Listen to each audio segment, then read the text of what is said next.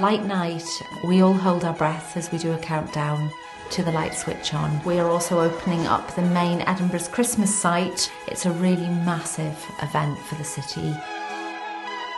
But everything's gone like a dream today. We opened at 10 o'clock on the dot. It was fantastic. All health and safety and public safety said it's the best yet.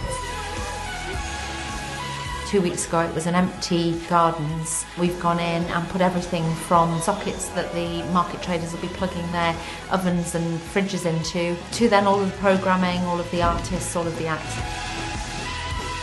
All our huge herd of security arrived. We're just making sure we brief them all. Everything's going ahead, the aerial, the crane, the fireworks. But I'm on my way up to the mound now to sort the show out. The show itself is called The Christmas Dream Machine. It's all about a dream sequence of a child and the magic of Christmas. The road and everything shuts at 4, so we've got to get in place ready, and before you know it, I'll turn around and there we have 15,000 people. Ladies and gentlemen, she's got it. Welcome to Edinburgh! The show went really well, really pleased with it. The words will not describe what those guys can put together.